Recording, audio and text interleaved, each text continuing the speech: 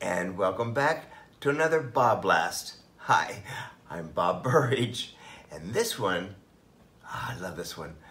It's all about what do you do with a mess? Oh no, another mess. Let me tell you, I've got many of them. So I've learned how to either survive them or gesso over them.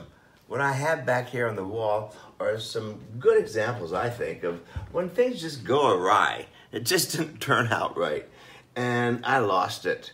But I do want to point out, by doing some negative shape painting, you don't have to throw it away. You can turn it into another painting, probably unexpected. Here's another one. Boy, this thing just bubbled up all over the place. I decided to take advantage of it and turn them into flowers.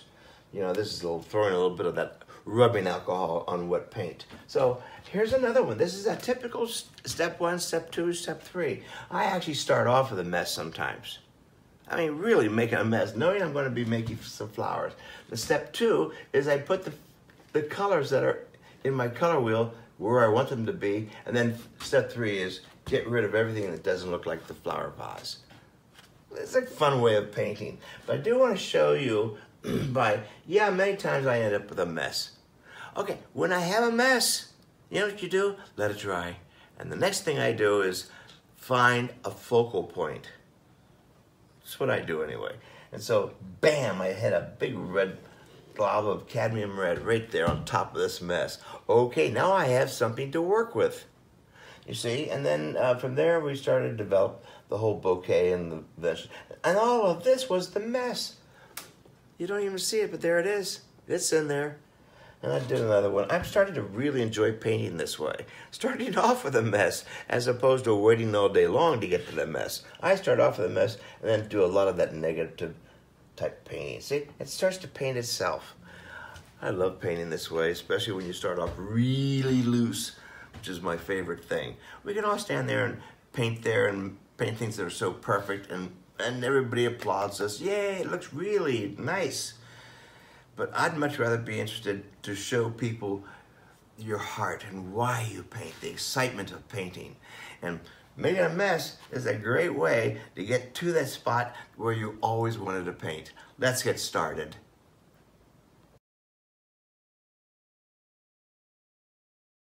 So let me show you my materials. I'm sitting here at my desk. Here's my paper. It's a Fabriano Studio watercolor pad, hot press. I love that, nice and smooth. Here are my brushes, large brushes. My tubes of Holbein acrylic paint. They're nice and thick, that's what I love about it. Looks like it's going to be mostly green, a little bit of black, and we've got some compost blue number 2 over here, just to mix things up again. But going back to the paper, again, I'm going to be doing all of my exercises just with this paper, and that way they'll all be the same size. But first of all, I need to make a mess. There's so many different ways of making a mess. Sometimes we spend all day long making a mess. I'm going to start off right off the bat. So I'm putting water all over the whole watercolor sheet, and I'm using a paper towel, by the way, just because it's quicker. And I am going to make a mess. I have no intention about making a pretty picture.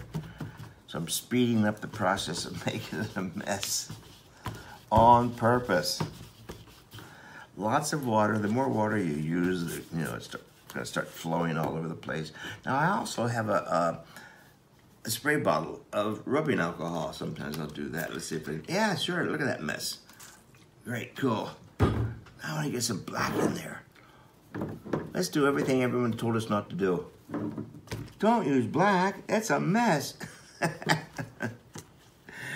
And so there you have it. There's your mess. So a pretty good fun mess. So I actually start off with the mess, and there it is. My next challenge is to let it dry and then see if I can find a bouquet of flowers in there. It better be there, and if it's not, I'll find it. But the next step I'm going to be doing is put in a focal point, and we go from there.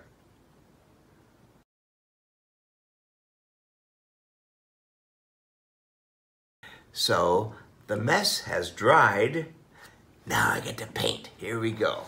This was mostly green with lots of splashes of blue and black. So I'm going to put in, like I promised you, a focal point.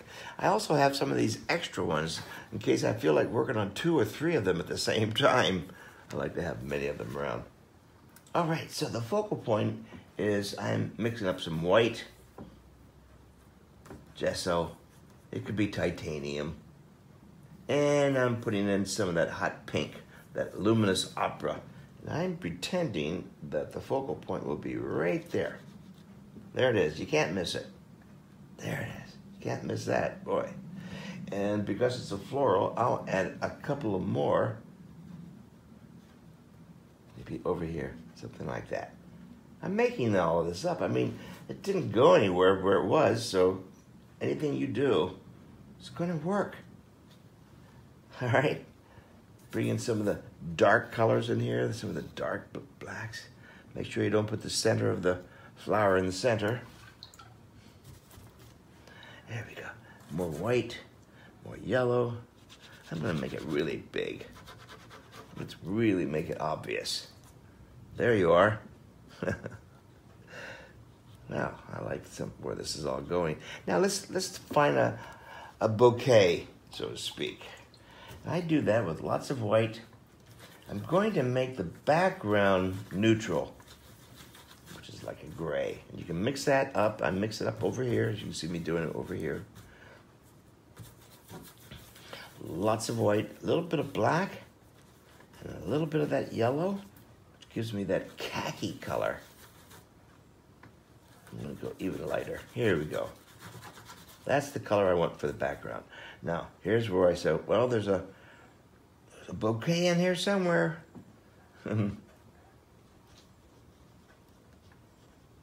Negative shape painting.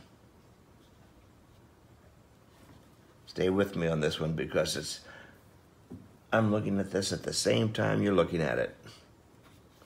It's the same time zone. It's not like I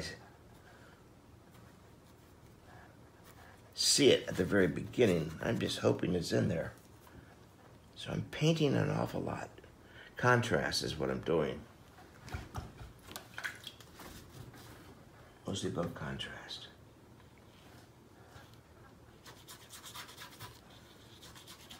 I could wipe away too some of this if I wanted to.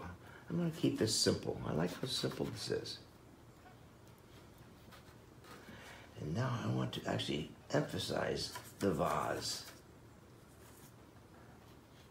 This is a simple little one. I like this painting. It's just a cute little painting. You put color everywhere.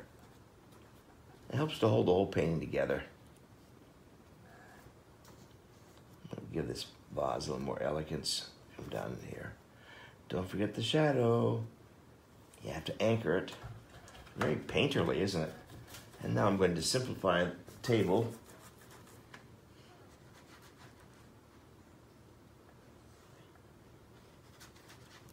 So the point is that, hey, it didn't work before. Do something, anything to it. It wasn't working then, so I give it another chance. Keep this simple, sweet little painting.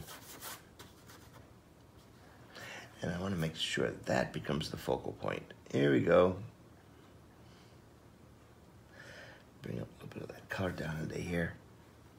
I paint with my fingers a lot. And bring some of this color over here. And make it darker and richer over here. And, oh, I'm going to clean up some of this up here in the back. There you go, simplify it. There we go. Simplify it. That's what it was meant to be. A simple little sweet painting. More contrast over here. Oh boy, here we go.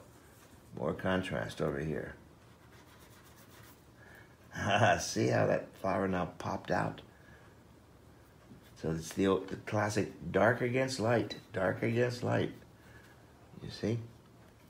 And that's what we got here. Coming back in here, really make it obnoxiously bright. I can always come back later on. So that's a good example of taking a mess and playing more with it. I mean, that's what gives you the education about painting. You can't make it any worser, all right? And so you may as well just try these different techniques. And by golly, I have hundreds of them. And that's how you learn how to be a better painter. You fall down a lot. But remember, even every runner falls down. The winners get up quicker. See you on the next BobBlast.